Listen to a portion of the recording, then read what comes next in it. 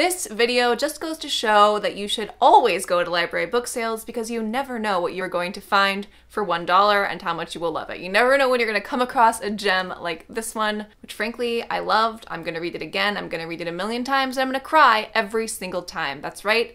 This book made me cry. Don't go spreading that around. I've got a rep to protect, but just between you and me, yes, I got a little emotional.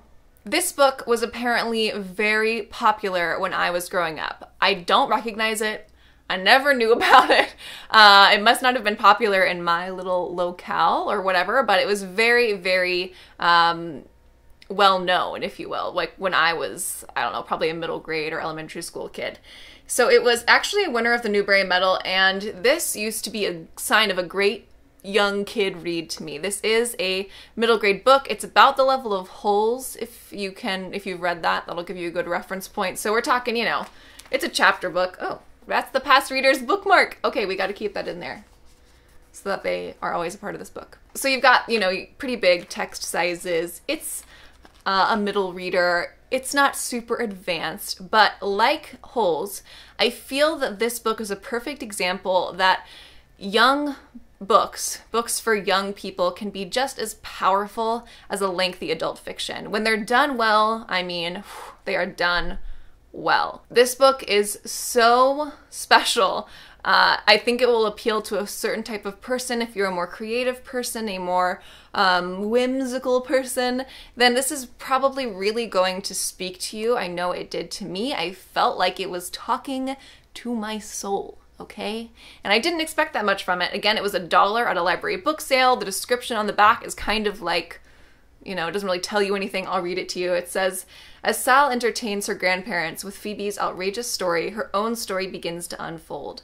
The story of a 13-year-old girl whose only wish is to be reunited with her missing mother. In her own award-winning style, Sharon Creech intricately weaves together two tales, one funny, one bittersweet, to create a heartwarming, compelling, and utterly moving story of love, loss, and the complexity of human emotion. So as the description says, there are two sort of stories going on here, and as we learn more about one story, we are gaining insight into the main story. Sal is this 13-year-old girl who's going on a road trip with her grandparents, who are just absolutely adorable and quirky and weird in the best possible way. And they say to her in the car, how about a story? Spin us a yarn.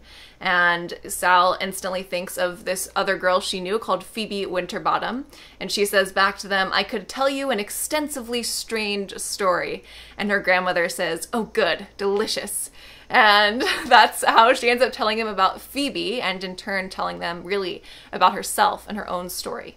And it all ties back into this road trip that she's going on with her grandparents.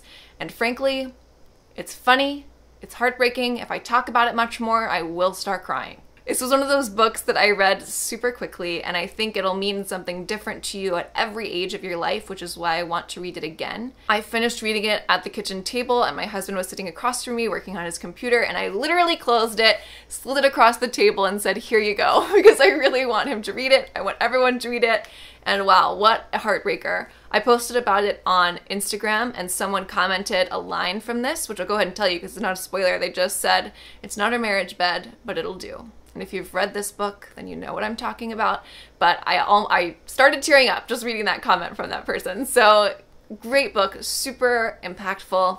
And I want to talk to you about it like spoilery, but I won't because I would never do that to you. So if you have read it, message me so that we can talk about it and, you know, feel all the feelings. And if you haven't read it and you do like to read middle grade books, or if you have a kid and you think you're looking for reads for them, I think fantastic book. And if they haven't read Holes, get them that too. They're both books that could be stretched out into these epic, adult, lengthy fictions, but they don't need to be. They're still great stories. They're just told simply for a younger audience. So fantastic. I freaking loved it. It's a new favorite of mine. I wish I'd read it as a kid, but I'm glad I read it as an adult, if that makes any sense at all. So that's Walk Two Moons, Sharon Creech, Newberry Medal winner. Get on it.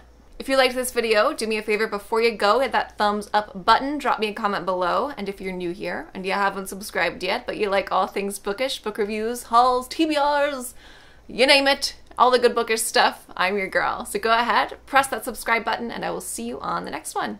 Thanks for watching. Bye, guys.